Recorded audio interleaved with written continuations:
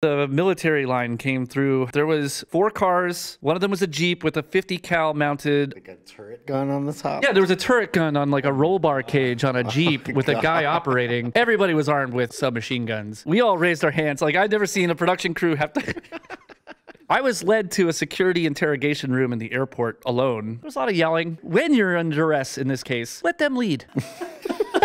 Really, just let them lead. Like, they're going to tell you what they want eventually. So Iquitos, even though none of them have seen it, they understand that's an important film, that people know them because of this film. And like, well, why didn't you talk to us? In 15 to 20 minutes, I was able to, from handcuffs, to be released. And then we were setting up the shoot for the next day where they were guarding us. We